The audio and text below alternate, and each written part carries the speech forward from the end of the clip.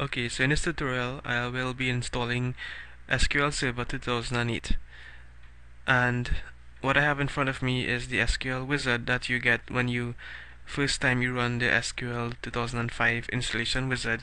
You click on the installation tab here, and then you click on new SQL standalone installation, and this will run some prerequisite checks, and you can view the details after the checks have run. I've already run the requisite checker, and it checks the minimum operating system version, the credentials, and whether or not a restart is needed, etc.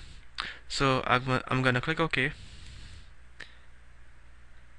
and then SQL Server 2008 installation continues. So in this case I will be installing the evaluation version of SQL Server 2008. So I'm going to click next, accept the license agreements, and install the required setup support files.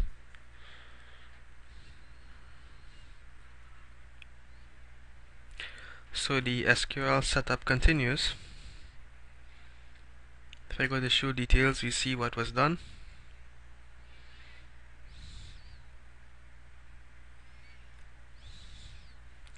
Go next.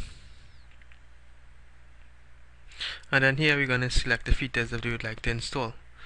In this case, we're going to install the database engine. We're going to install reporting services, analysis services, and also we would like to have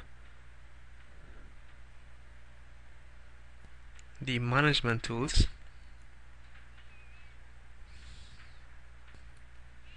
and client tools connectivity. Of course, you could install whatever features you need from your SQL Server 2008 installation. In my case, I will be installing my SQL Server on my E drive that has adequate space. I'm going to go next.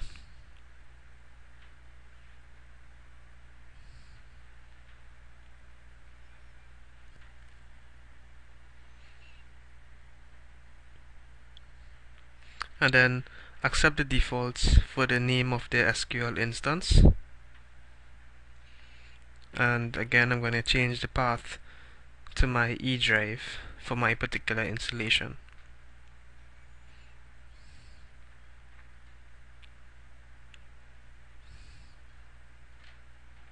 So then we have the required amount of space that is necessary. Just over a gig on the C drive is necessary, and on the E drive about 800 megs is necessary. So I have enough space so to fulfill that requirement. So I'm going to click next and onto the server configuration. Next we need to enter an account to use for each SQL service.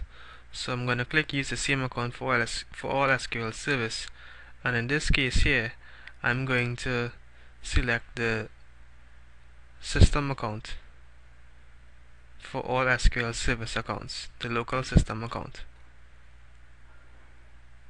and then I'm going to go next.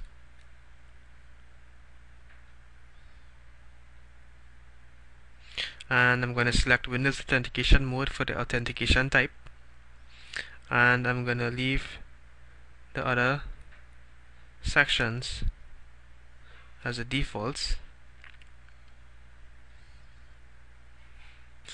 And we also need to add SQL Server Administrator. I'm logged in as a domain admin, so I'll add the current user as an SQL Server admin.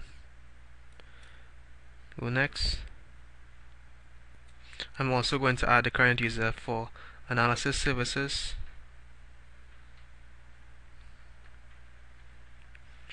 and then for the installation of reporting services, I'm going to accept the default native mode default configuration.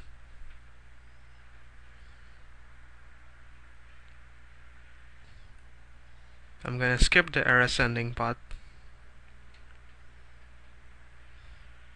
and then some prerequisites again to verify that these have been fulfilled before continuing with the SQL 2008 installation.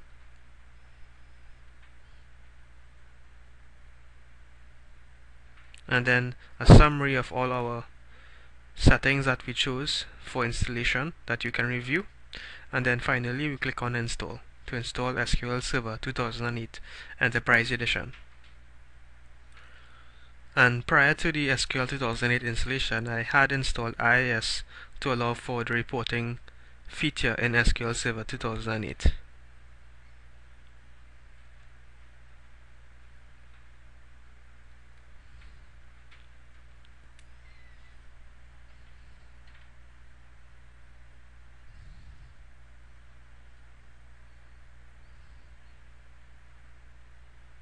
So I'm going to fast forward to the end of this installation. Okay, so after installation I rebooted the server machine, and now I'm going to start SQL Management Studio to verify that SQL Server is installed.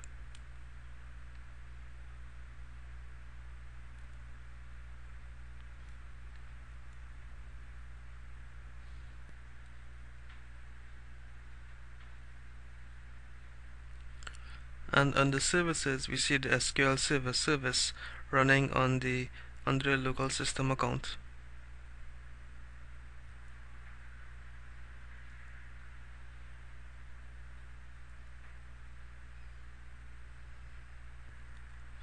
And from here I can connect to the SQL Server instance.